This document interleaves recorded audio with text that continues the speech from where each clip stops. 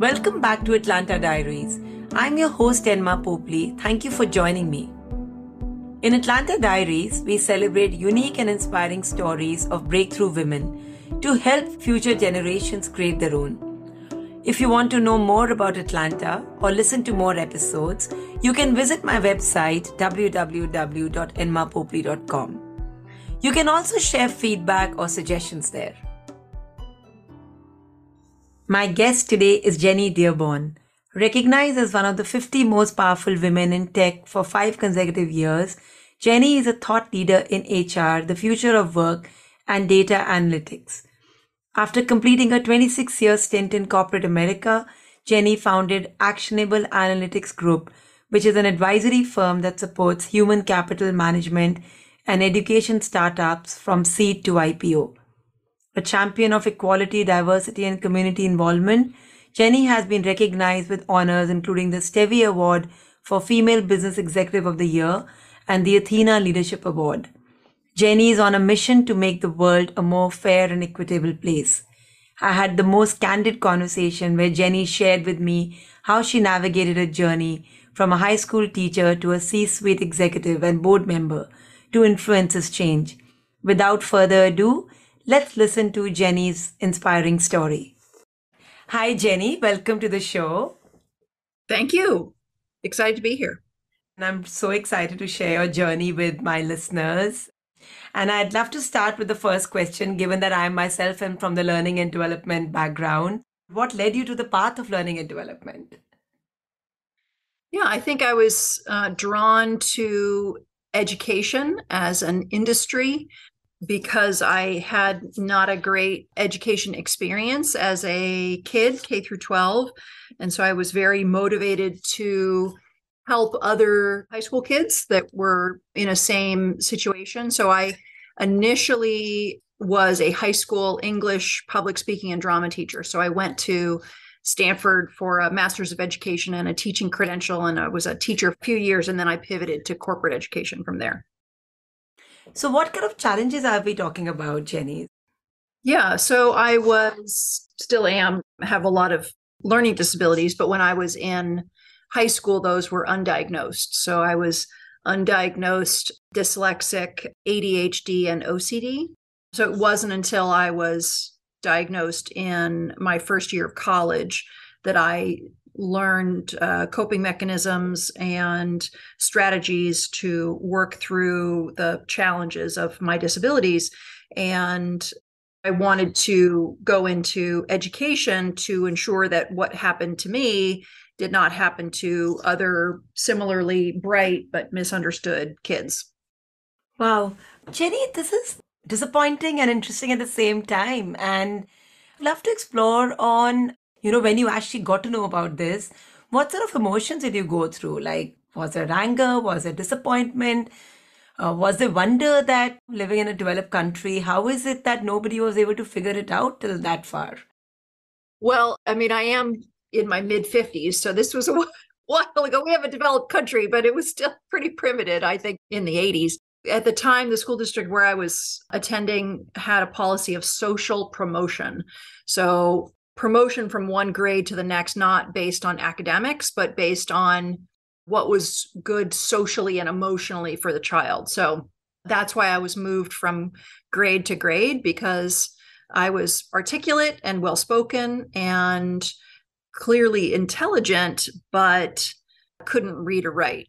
So by the time they realized that I couldn't read, it was kind of too late because I was already in middle school. And so I was put in special education classes in middle school and high school. And those were small classes with kids with cerebral palsy and full range of physical disabilities, blind and deaf. And, I think I was the only kid with a learning disability in the classroom.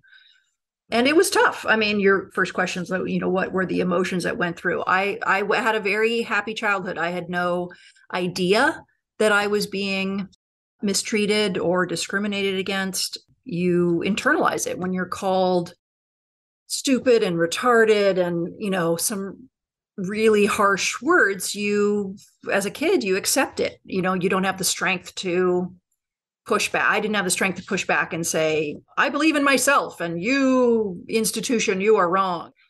And you move on and you climb trees. And I lived in my imagination and I was generally a happy kid. And it wasn't until I was diagnosed in my first year at American River Community College, I then became angry. It was at that moment that I realized all of the years were wasted and that I was mistreated and misdiagnosed and treated in a way that was convenient for the school, but not in the best interests of me as a learner. Yeah, I can totally sense that. And it makes me angry too, I'll be honest. Jenny, have you gone back to the school and made sure that they are handling these kind of situations in a better manner? No, I haven't.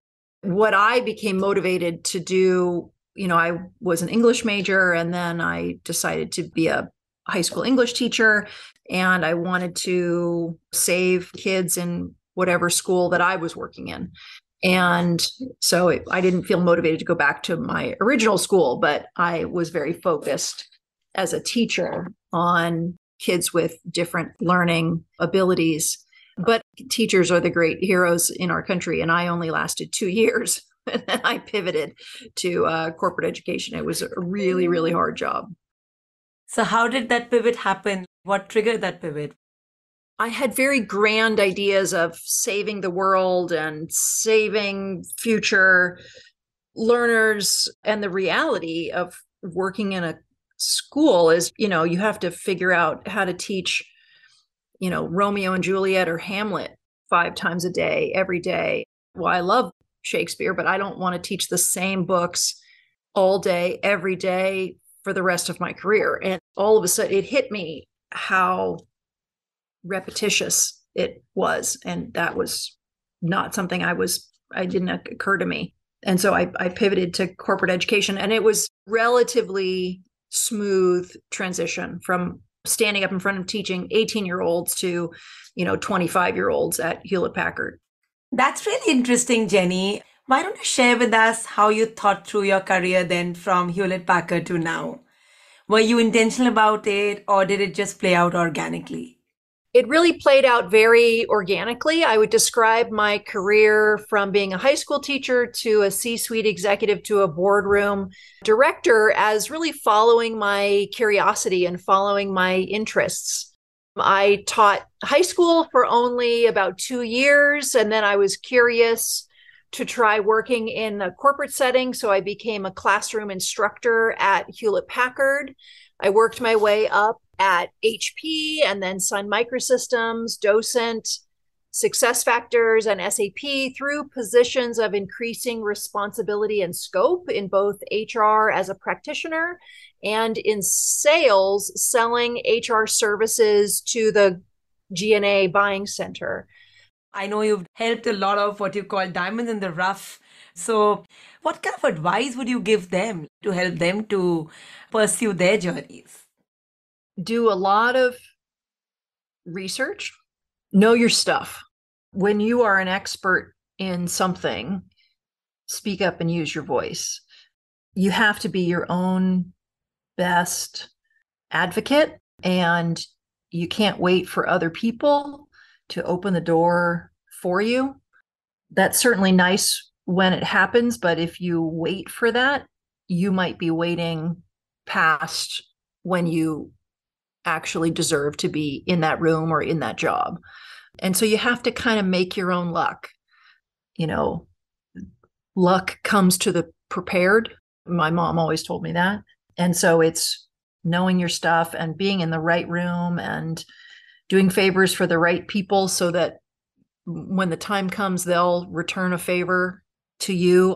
I always try and give first before I ask, so that in a way, when it's time to ask, you can say you don't literally say dude, you owe me, but you will ingratiate yourself to people to return the favor. That's interesting. Can I double click on this a little bit, Jenny? So while I appreciate your saying give before you can ask, so are you sort of intentional about giving Doesn't sound to me like you're giving only because you want to ask later on. What do you think when I say that? I very genuinely and sincerely like helping people, supporting others, nurturing and developing talent, doing for others what wasn't given to me. It's an expression from sales. When I teach sales training classes, and sales reps were like, well, I'm going to send an email to so-and-so. I'm going to say, I'd like to have a meeting with you, because I want to sell you something. I'm like, you can't just ask. You can't just, I demand a meeting with a prospect. No, well, what are you going to do to nurture that relationship? What are you going to do to make them want to take a call with you? I mean, I get that that's what you want as a sales rep, for them to give you their time, but what are you going to give to them first to make them want to help you? Give first before you ask. It's definitely a mantra in sales. Let's shift gears a little bit. There was a time when you were traveling 20 countries, right? So how did you navigate so many different things, like navigate cultures, navigate your, work and your personal life? Somewhere in between, you said you also had your kids, you did your MBA. So talk to me about the balancing act. Well, choose your partner well. So my husband and I have been married for 31 years. We got married just a few weeks after the day we graduated from college. He's the CEO of his own company, but his job is local, right? He rides his bike to work and back and never travels. And I travel 50% of the time. So you have to have a balance, right? So that's sort of foundational.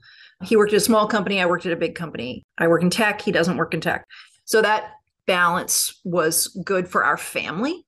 And I just have to show up as my authentic self. I mean, I'm 6 feet tall. I'm a giant human being, right? And I've been told that, like, when I would have performance review at the end of the year, people would be like, try to be smaller. I'm like, what? I don't even know what to do with that. Like, I can't physically be a smaller person.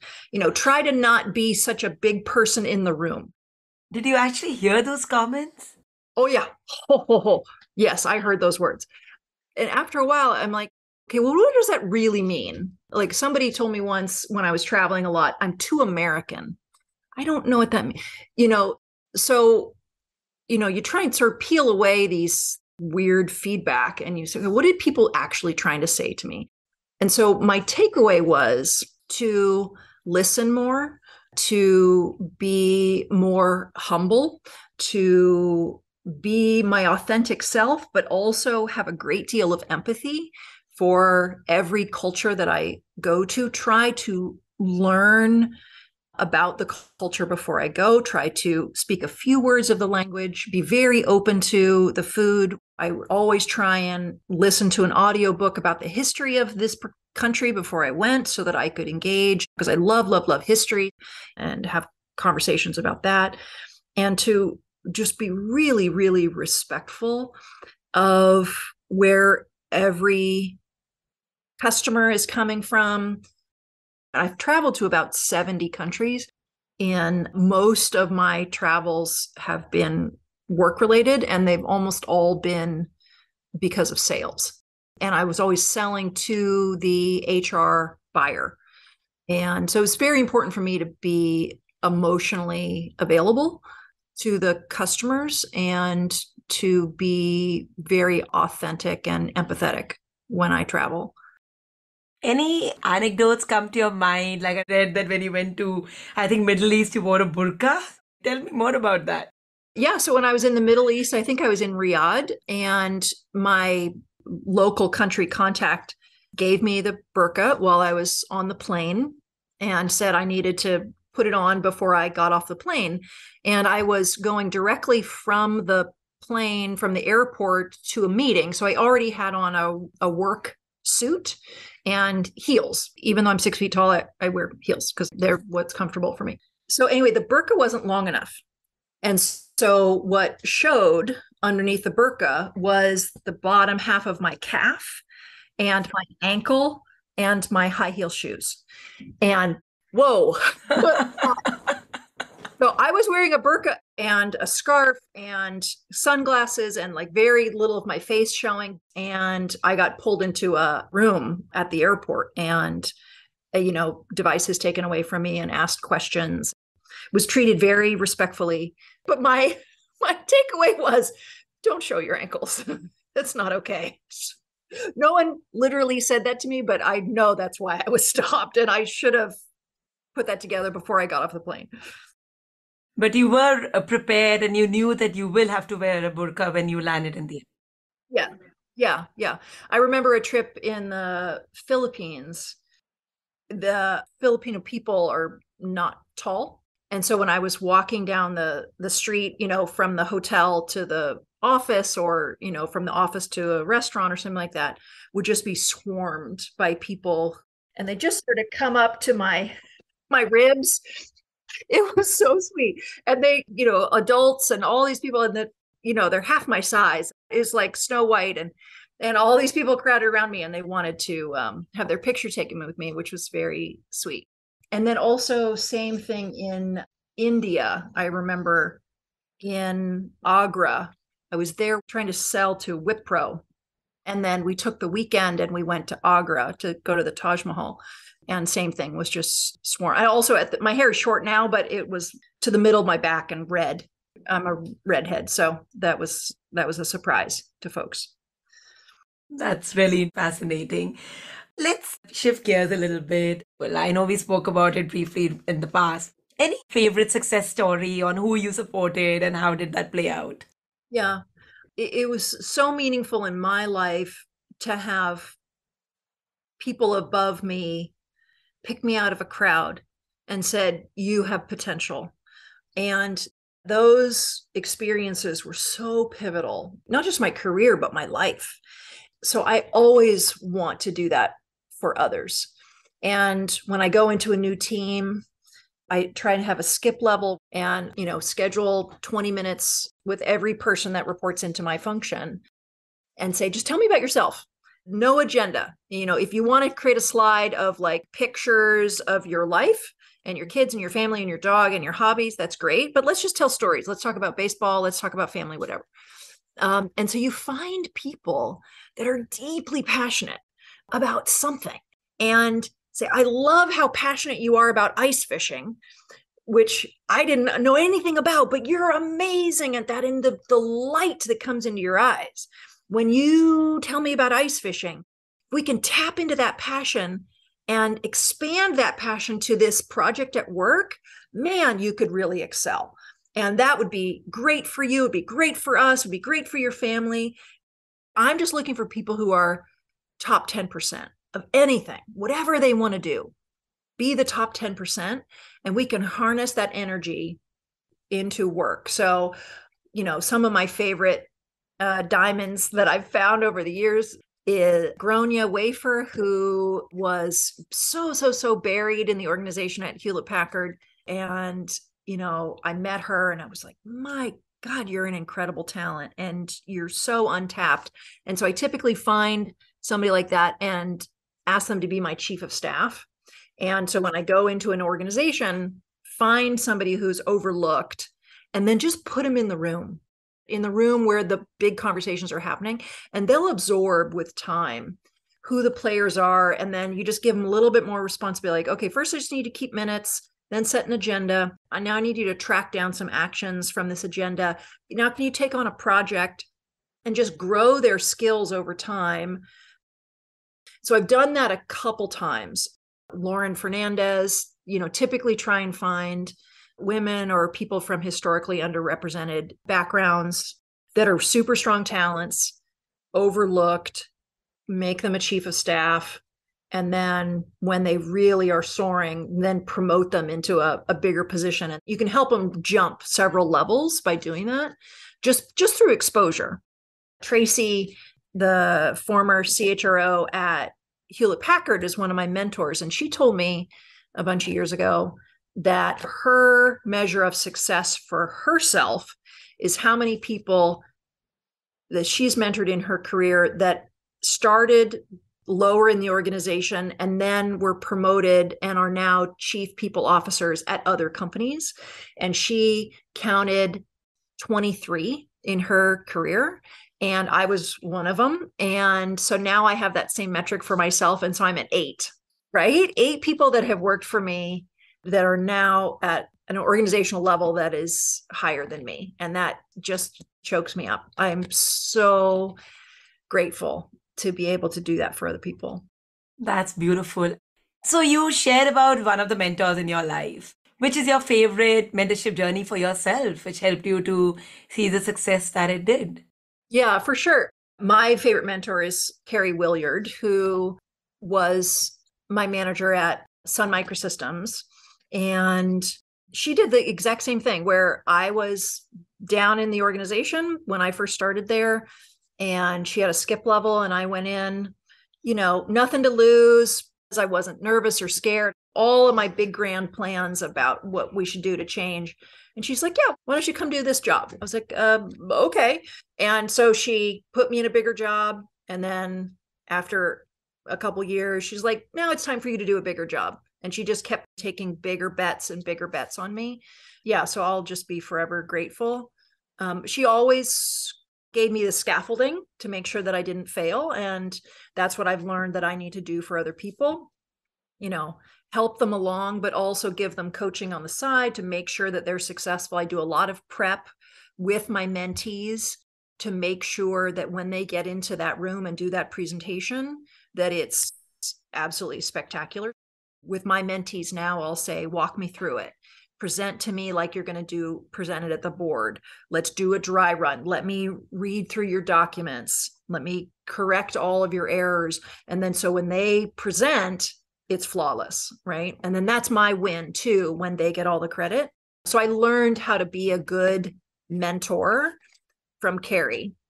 And I remember a research study from a long time ago that mentors advance in their careers faster than people who are not mentors.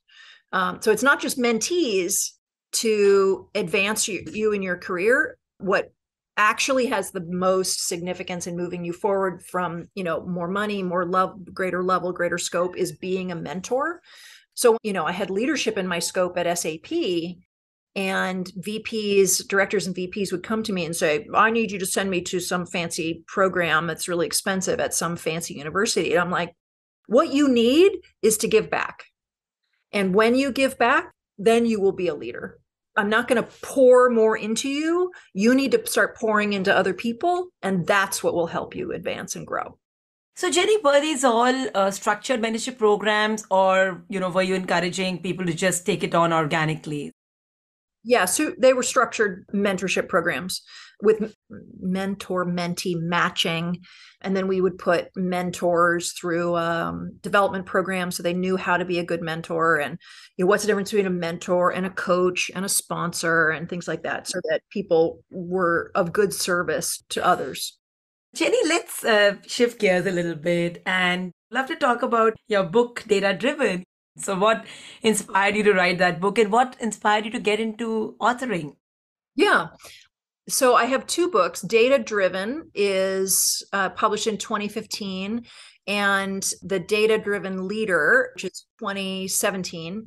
And they're both stories of experiences that I had at SuccessFactors and SAP. Like, what was the prior state of what was happening at work? What did we do to implement change?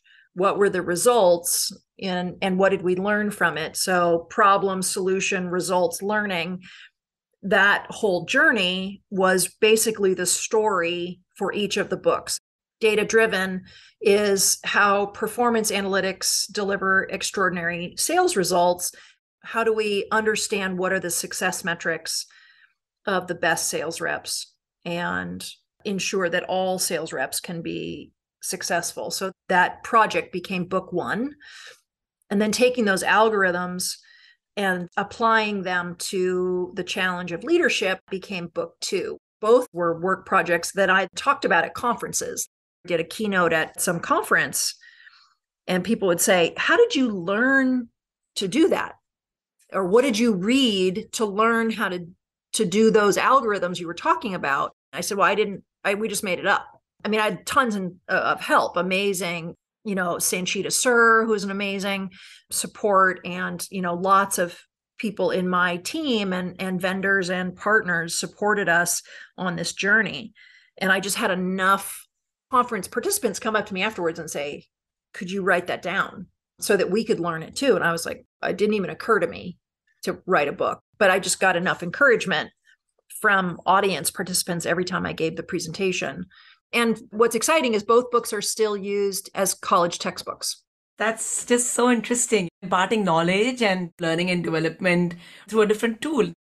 Jenny, I want to backtrack a little bit. You mentioned that earlier you felt a lot like an underdog. So when did you become aspirational? From this person who was angry and written off, you were talked about as one of the top 50 leaders in the tech industry. How did you change your perspective? And how did you tell yourself that you can do all this and more? There must have been a journey you sort of navigated to make that happen. I don't know that I told myself I could do that. I was very surprised when I got the award of the 50 most powerful women in technology. It was not anything I applied for. And I don't know I think somebody at SAP must have applied for it for me. I'm not sure, honestly. My perspective is, how do I help the most people? What platform do I need to leverage so that I can have a greater scope to reach more people, to be of service? It's like when I would ever interview for a job and someone says, well, why do you want this job? And you don't say, well, it's at a higher level, so I'm going to get more money. I'm going from a director to a VP or something like that. The right answer, it's about the scope, which allows you to have greater influence so you can get more done, so that you can be of greater service to more people. If you have a small team, you're helping the 10 people that report to you. If you have a larger team, you have more influence and you can be of service and help to more people and a greater portion of the company, or greater scope and influence on the corporate strategy. So my ambition was always, how do I increase my scope so that I can be of greater help and support and service? My journey was never, I want to have this level of success so that I can get these awards or financial benefit or anything like that. It's always about, how do I help more people? Which I think ultimately goes back to, why did I leave being a high school teacher? I mean, each year I would have 30 to 40 kids in a classroom, and I would have 5 periods a day that I was teaching. So that's what, I don't know the math. It's like 160 kids a year. So over a career of 30 years, how many people are you going to reach? Those are really important humans at a really important time. But also I was too impatient. I had a greater sense of urgency. And so that was always my motivation: touching more people, helping more people, having more influence. And the Lucite trophies just came along the way. I wasn't anything I was seeking. Oh, absolutely. That was more metaphorical.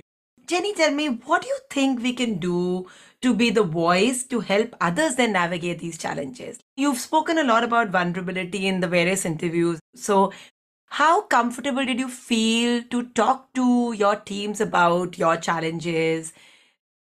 I think we have to be careful about the advice that we give. Show up, be your authentic self, things like that. I think people need to be cautious about that. And that it almost comes from a position of privilege to say, be yourself, show up, because that could backfire on somebody. And you need to be thoughtful about understanding your circumstances and the culture in which you operate and whether or not that makes sense. So I did not share. Maybe that wasn't the right answer, but I did not share with my company, with my teams, that I had learning disabilities and cognitive disabilities, and that I'm considered neurodiverse, and that I'm on the autism spectrum. I didn't share that for 20 years of my professional life. I was terrified if anybody found out.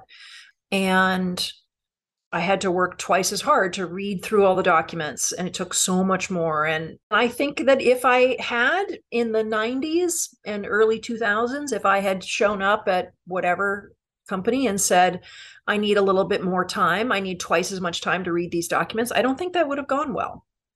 But when I was at a certain high enough level, I worked for SAP, and SAP had one of its significant pillars of the diversity agenda was neurodiversity and hiring 1% of the workforce that was on the autism spectrum. And I give a lot of credit to Anke Wittenberg, who was the Chief Diversity and Inclusion Officer at the time, for a very progressive agenda. And because of that corporate statement, I felt comfortable raising my hand and saying, I was already an executive vice president. I felt comfortable saying, yeah, and I'm neurodiverse. My God, the outpouring of people writing me notes saying, thank you for saying this. Thank you for making it safe. Because of you, I feel comfortable. I forwarded your article to my kid who's struggling, or you made it okay for other people to say that they were in that situation too. But when I was early in my career, there was nobody, in a corporate setting who was owning up to that. There's Tom Cruise. Everybody knows Tom Cruise is dyslexic, but I'm like, yeah, I'm not Tom Cruise. So I'm not an actor. And so it's, this is a different world. Like him being a dyslexic role model didn't apply to helping me, giving me air cover when I was early in my career.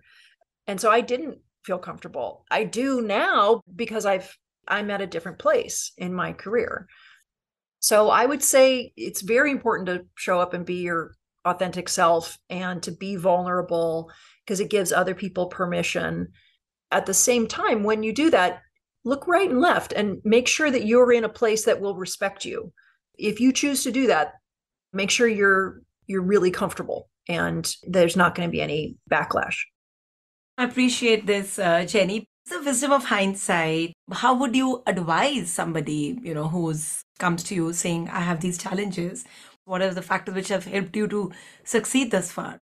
Yeah, you have to put in double the effort. I mean, certainly K through 12 was, in hindsight, a complete waste of time for me, which was really a bummer, right? You think about how much kids learn and grow in these years. And if I had a different experience, it would have propelled me much faster in my life. And anything that's in a traditional academic setting, of like reading and writing and sitting still, those things still happen in a corporate environment. That's certainly challenging. But neurodiversity has been an incredible blessing when it comes to creativity and innovation and problem solving and seeing around corners and having a peripheral vision and a big picture thinking that I think a lot of my peers don't have, and has allowed me to, put disparate pieces together and see connections in a creative way that maybe others don't. So I think being differently abled has been a real blessing in a corporate setting in those regards. So it's a mixed bag. Absolutely. Given that those 20 years must have been so hard when you said that you would be nervous or if you're worried that somebody gets to know, who then was your safe space where you could go and talk about it? Who helped you to then navigate this journey of 20 years? I mean, you put your head down and you get your work done. What's my safe space? My family. With a disability, if it's not safe to talk about it, you just don't. It's not like I let it all out with a therapist or something like that. I didn't. You just shove it down and you just power through. That's what I did. I mean, I talked about it a little bit with my family at home, but I just assumed that this was going to be something that I had to keep under wraps my whole life. It's not like it's bubbling under the surface all the time and you're waiting for it to burst through and you're waiting to be able to tell people about it. And as much as you can, pretend it's not there. And so it was a real shock almost when I got to SAP and they said, oh, by the way, we're going to have this program about neurodiversity. I'm like, what's neurodiversity? I didn't know what that was. And they were like, oh, yeah, it's for people on the autism spectrum. Like, wait, what? I was told never to say that word out loud. What do you mean you're embracing people with autism? No, that's not something we talk about. They're like, oh, yeah, we're talking about it. And it took me months of SAP normalizing this term and recruiting practices and all that stuff. And after I was like, maybe should I say something? It wasn't like it was, oh, thank God, someone's letting me talk about something that I've been dying to talk about. No, that was way deep buried. It took a while for me to feel comfortable. At first I was like, I mentioned it to one person and I waited for it to explode in like a very private meeting. And they were like, oh, that's great. I was like, wait a minute, that's great? What? It took, and then I said it at a staff meeting with like 6 people. And I waited for it to backfire on me.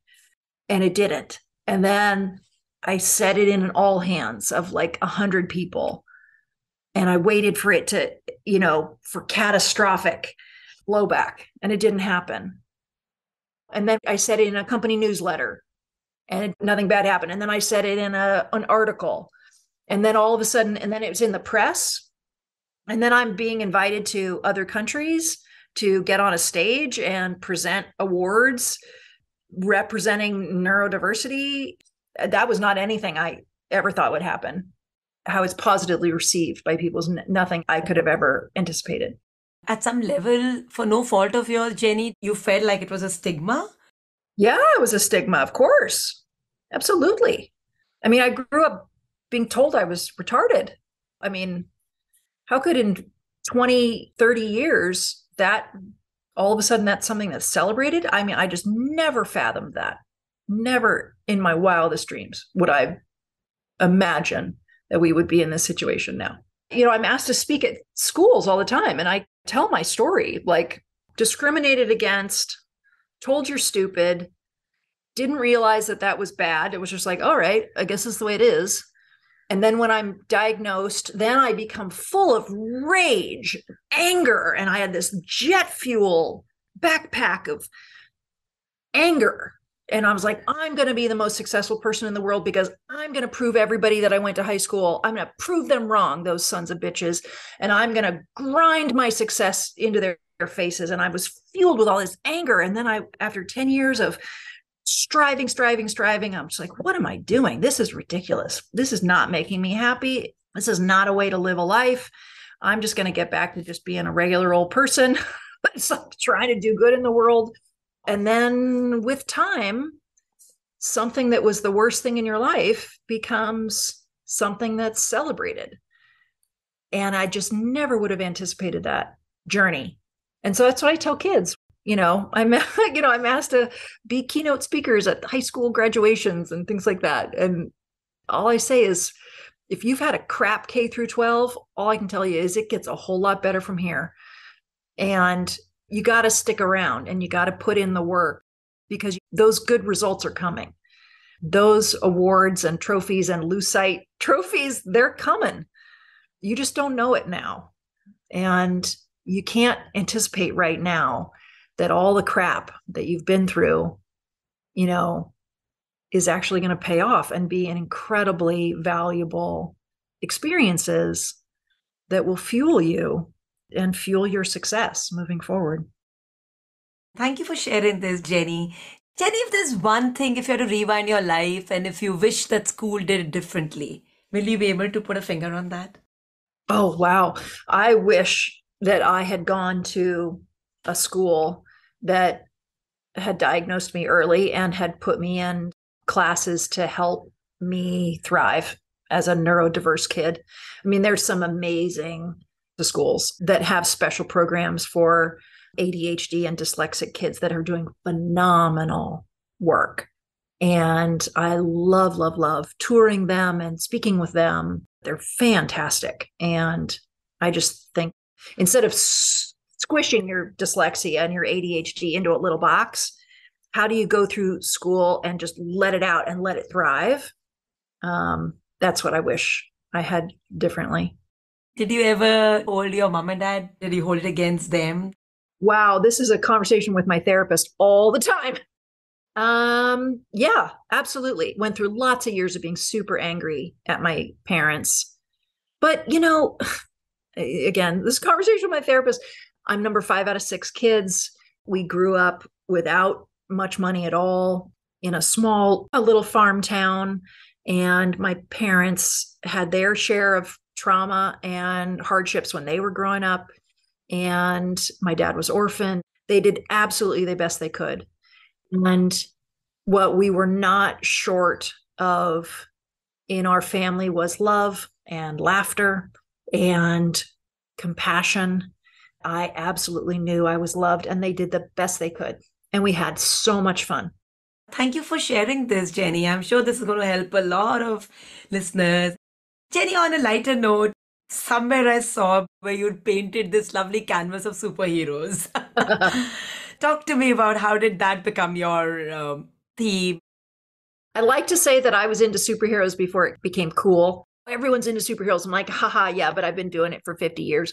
So I taught myself to read by reading comics, probably in 5th grade or something like that, when most kids are reading in 1st grade. And then I love the art. I love the colors. It's a beautiful art form, comic drawing, and also what superheroes represent, fighting for the underdog, the humanity combined with justice, the clarity of good versus evil. All of these things really spoke to me. And then also my husband and I, 20 years ago, we moved into the house we have now, which is a dilapidated, falling into the ground, red tagged by the city, which means that it's like dangerous, this old Victorian house. And we couldn't afford anything for the walls. And I love art. And I was like, I'm just going to do it myself. What's the worst can happen? And my husband was like, well, what do you love? I said, well, more than anything, I love superheroes. So he said, well, then do it. So I rode my skateboard downtown to the arts center. And then I put this 8-foot by 6-foot canvas on my skateboard. And I walked to this canvas home because it was too big to get into a car. And I just hung up these white canvases all over my walls. And I just stared at them for a long time, and like until it came to me. And so I started sketching my favorite scenes from comics. And then all of a sudden my house is full with so many superhero paintings. Now I've run out of wall space and I can't give them away fast enough. Oh, that's beautiful. So is the house still full of the same paintings? Oh my God. Yeah. It's bursting with superhero giant, but they're like, the smallest one is 5 feet by 7 feet. Oh, wow. So, but the kids must be loving it, I'm sure. Thank God I'm an empty nester. They're all gone now. So, adios. Yeah, but it was certainly something that they had to deal with when they were growing up, is that I was constantly painting superheroes. Jenny, I read about your husband's amazing effort for raising money for cancer research. My God, it sounded like a really, really scary and a courageous experience. So talk to me about that, and how did all of you deal with it? Yeah. So he loves ultra distance racing, was on the cycling team at UCLA in college.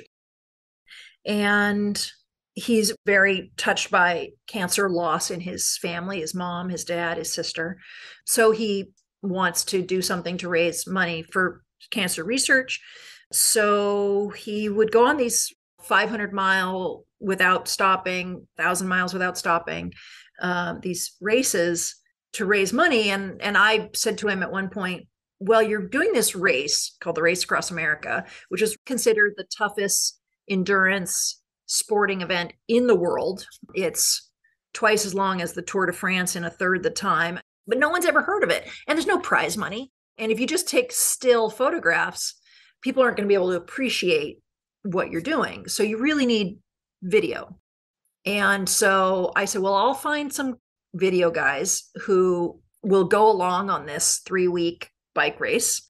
It's 3,070 miles, and you have 12 days to complete it. So you start in Oceanside, California, and end in Annapolis, Maryland. So you have 12 days as a soloist.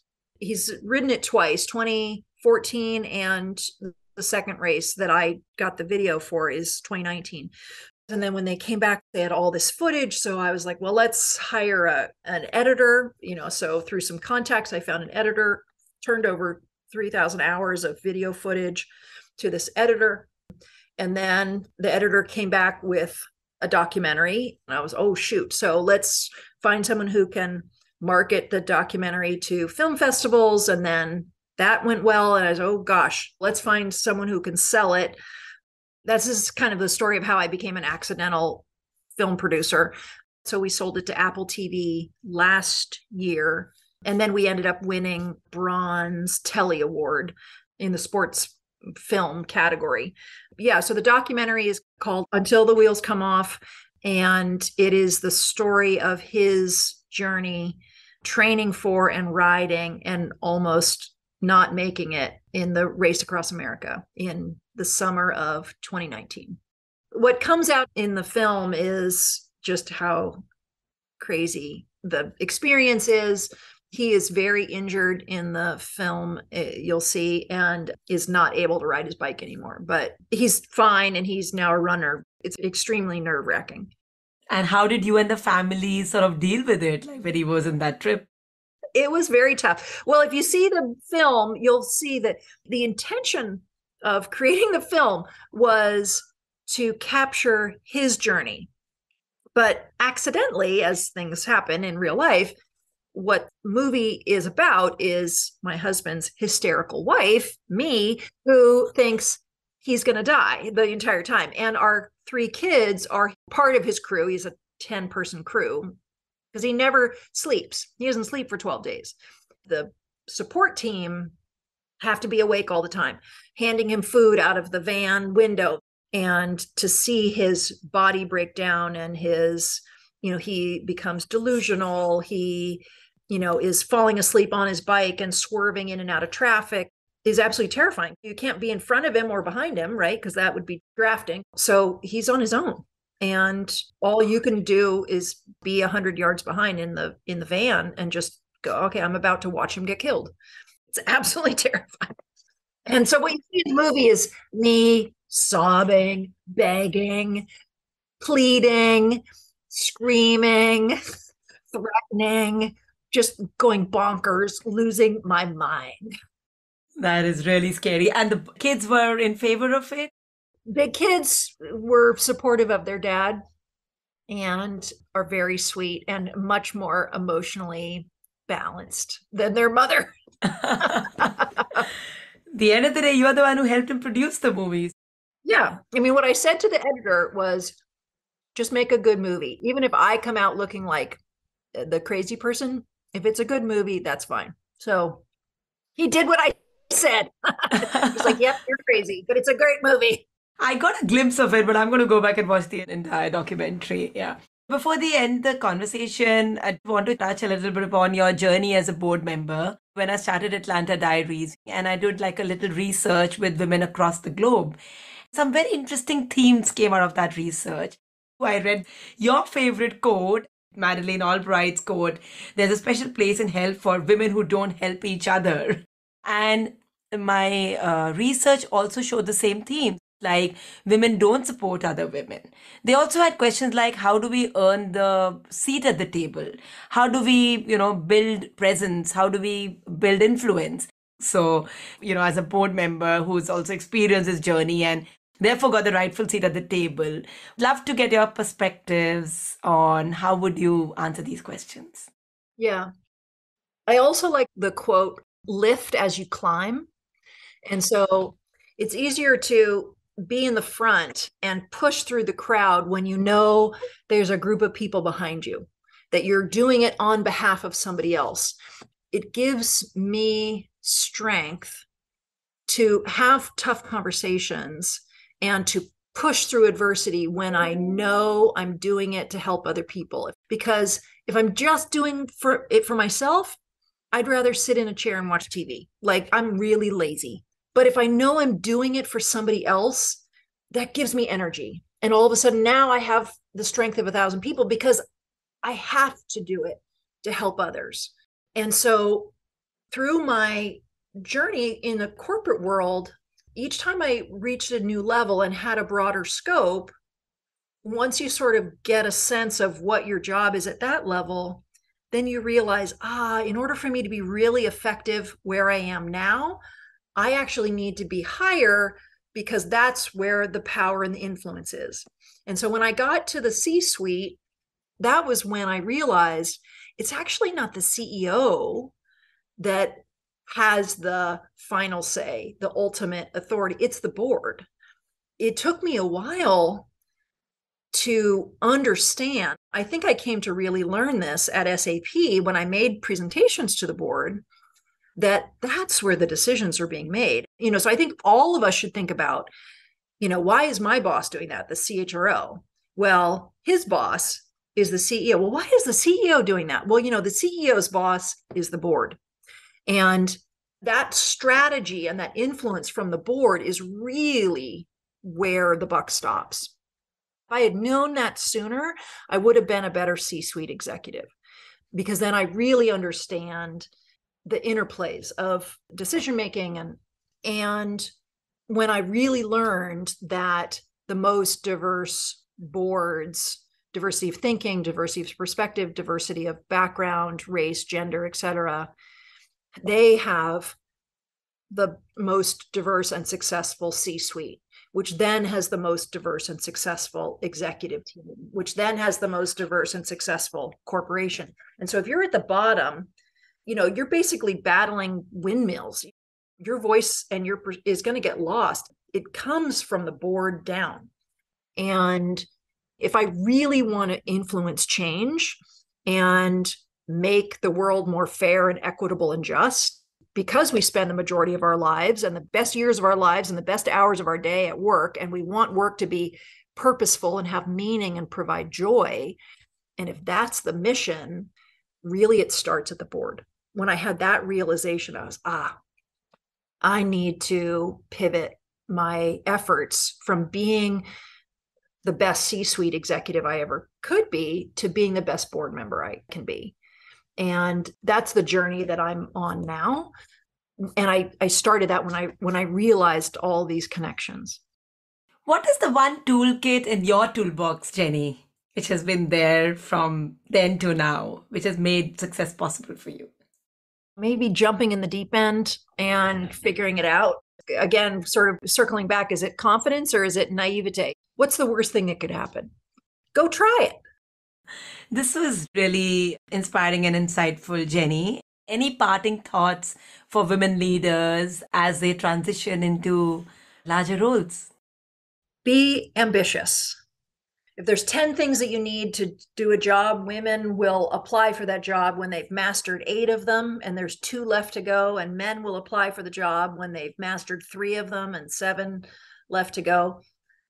I would say go for it earlier. Go for it before you're an expert, and learn on the job. Apply, put yourself out there. Just try, jump in.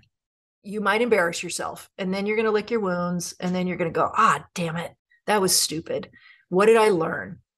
How can I grow through this adversity? It didn't kill me. It made me stronger. Yeah, you earn your seat at the table by taking chances. This is very interesting. You're the 12th person on the podcast, and I think at least 6 women have echoed the same sentiment. So there's a lot of learning in this piece of wisdom. Thank you for sharing all your experiences and bringing your authentic self to the conversation. I really appreciate it. Absolutely. My pleasure. It was lovely chatting with you.